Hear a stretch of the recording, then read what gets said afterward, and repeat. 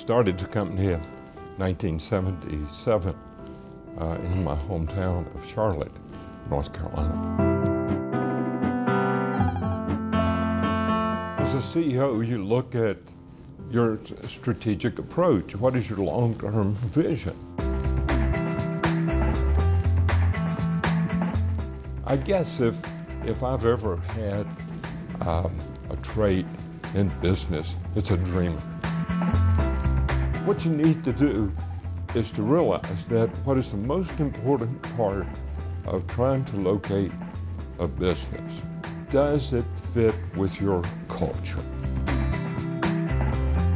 Being the CEO, I went to California, St. Louis, Dallas, Orlando. I walked the streets of Tampa.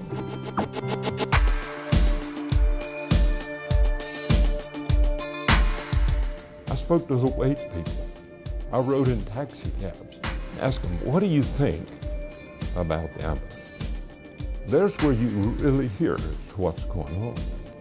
And as a result of that, I felt this was the place we should come.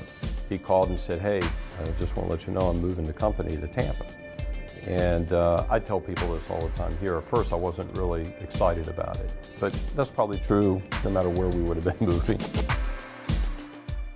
My wife and I got our house, and I came home one day, and it was in the winter time. She was fixing dinner and had the sliding glass doors open, and I could hear the pool feature running, you know, and it was just like a beautiful spring day, and it just hit me. And I said, wow, this is what it's about.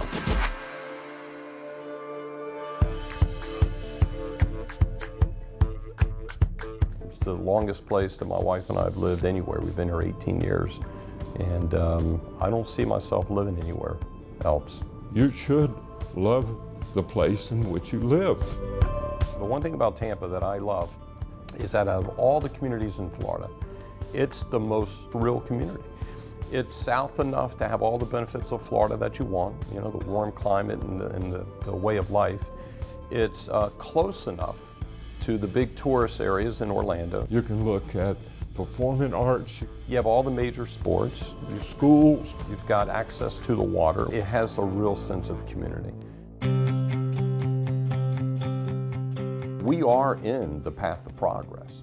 We're in the path of progress both from where people in our country want to live, and we're in the path of progress when you think about, as a global community, the gateway to Latin America. Right? So it's a smart place to be. When we're having global meetings, we've got our teams flying up from Brazil and Costa Rica and Mexico coming in. We've got our guys coming in from Europe, and it's easy to get here. And it's a great destination. I think this is a really unique time for Tampa because we haven't gotten to where we're gonna be, but we're not so small that, you know, you gotta live here 20 years and tell stories about I remember when. You know, we're at that fork in the road where there are exciting things going.